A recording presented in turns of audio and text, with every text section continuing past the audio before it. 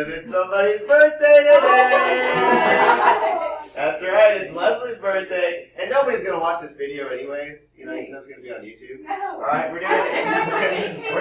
Yes, we're recording right now, Caitlin. That's certainly trying to get famous. No, I don't want to be famous. Once again, we're at 3-5. We're talking about what? Continuity. Alright?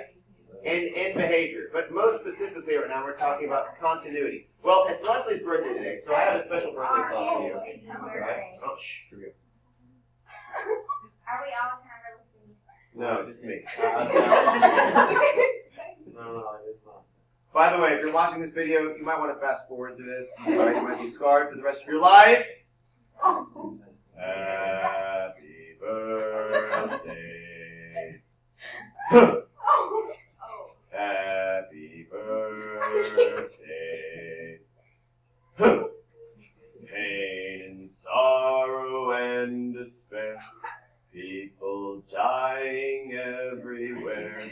Happy birthday. Congratulations, you're now 18 and you get to have a wonderful, happy life. Alright, so here's what we're going to do. I know, I'm so sad. Why did you do I want to go try. Because she's 18 and the world is hard. Alright.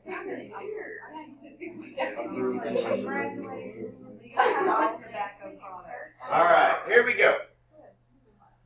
First thing I want you guys to do is we're going to be typing in two equations into the graphing calculator, but they have to meet both of these conditions, where x is greater than or equal to 1 with the first equation, and where x is less than 1 on the second equation. So, what I want you guys to do is go to your graphing calculator, hit the y equals button, and in the y1, I want you to practice typing in alpha y equals enter to get that fraction.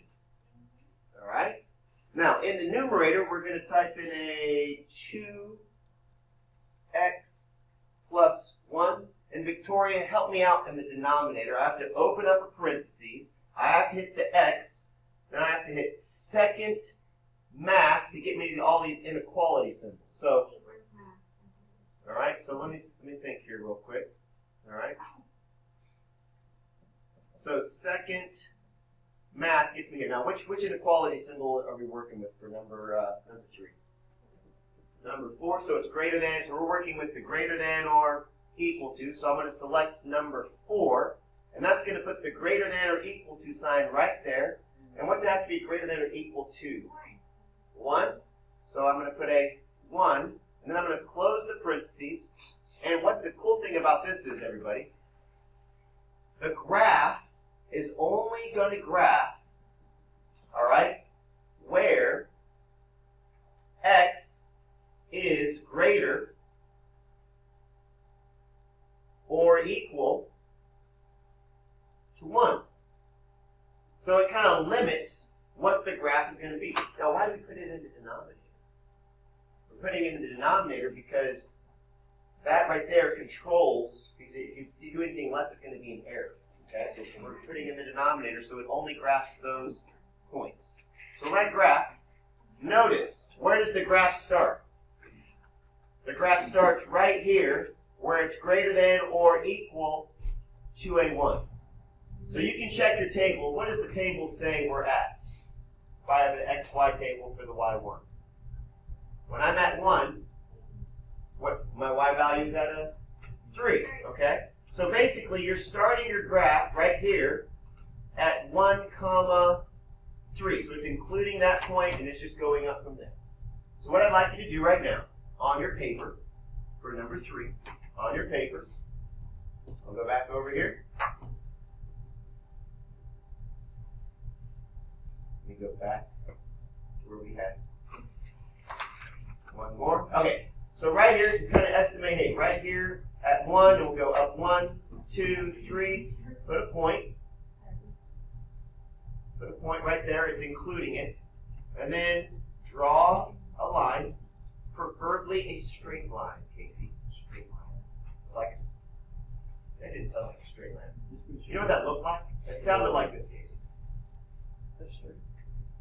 That's a pretty good straight line. It's totally the wrong slope though. So make sure it appears to have a slope of 2. No, it's got that About that? pretty close. All right. Okay. Just let you know, your voice is being recorded for not paying attention while we're going over this. Oh, I know. People will be able to hear all around America that you weren't paying attention while we're doing this. Shame on you! All the boys that watch this are going to hear I this. All right. I'm going to go watch it and like No. the video. This is it. All right, so this is our first graph. So right here, the first graph is where we did y1, and we did 2x plus 1. And how did we do that? We put x is greater than or equal to 1, and that's how it graphed only this portion of the graph. Okay? Now, the next part, everybody, we're going to go fast forward here through all these quick. All right. The next part, we're going to graph the next one right here. So in y2, so if y equals, go down to y2. Once again, hit alpha, y equals, and enter. Now, Leslie, what am I going to put in the numerator of this one? What's the second graph we're typing in? 4 minus x squared. Very good. 4 minus x squared. She said that with authority, people. Yes. Authority. All right? Open up a parentheses. I'm going to type in an x, and we'll see if Casey remembers how to get to the inequality symbols. You remember how to get to the inequality symbols, Casey? Woo. Second math is correct. That's impressive right there. Second math. Now, which symbol are we going to use this time?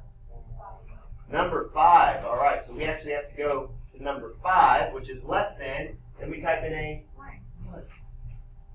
And then we close the parentheses, and then we hit the graph button. All right? Oh, I don't have a line. It goes? All right. Now, let's think about this. Right here, all right, if you looked at your other table, so right now, look at your y2 table where you have the x's and the y values. All right? At 1, what does your y value say in your table at 1? It says error, right? Because we cannot include the 1, correct? So, but however, though, the 1 is being included in the blue, but the 1's not being included in the red. However, if one of them isn't including it, is there any discontinuity in the graph, or is it continuous? It's continuous. Even though this one says error, because it's all the numbers, what? All the numbers leading up to a 1, right? Where x is 1. All of them leading up to it, but not including it, but the other one does include it, okay? So let me explain to you guys one thing right now that you need to know the difference between. This graph, everybody, this graph is considered to be continuous. Let me explain to you the graph where everything was the same except for one thing. This is where it would be discontinuous, all right?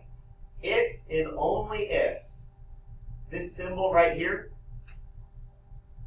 if this was x is greater than 1, and this was x is less than 1, then you would have what's called point discontinuity, because what the graph would look like, here would be the main difference in the graph. I'm going to look at the graph once again.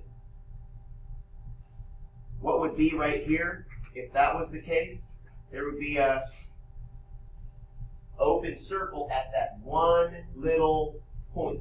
So that's called point discontinuity. But we don't have that. Why? Because one of them says greater than or equal to. So we have a graph that point is actually filled in. So if it's filled in and it just keeps flowing, that's continuous. If it's not filled in, then if you had a graph that looked like this, let's say you had a test, and I had a graph that looked like this, just the graph, and I said, what type of discontinuity is the graph? You would label this what? Point discontinuity. Is it at the circle? Then you'd have to have a circle at that point. Okay? I use this as an example to tell you the difference between what would be continuous and what would be discontinuous. All right? So right here, we have a graph where x is what? X is equal to a 1, and the ordered pair would be what? 1, comma, negative 1. Over here, we have also a graph where x is equal to a 1, but this is what? 1, comma, 2. So even though, would you guys agree, all the x values are continuous? All right, all the x values are being plotted. However, because the y values are not continuous, this would still be considered jump discontinuity. All right? So in order for something to be continuous, all right, not only do the x values have to be continuous all the way through the graph, but the y values also have to be continuous through the graph. Does that make sense? All right, you still see the jump that's going between those two graphs there? Okay? So, obviously, if you had an open circle and another open circle, that'd be pretty easy to, you'd probably still say it. But even it's still considered to be jump discontinuity if the x values are continuous, but the y values are not. Okay, so I just want you to have that in your journalism exam. Okay? I want you guys to have the rest of the period to kind of get things going. After break, okay, when we come back, we'll start working on what's called end behavior.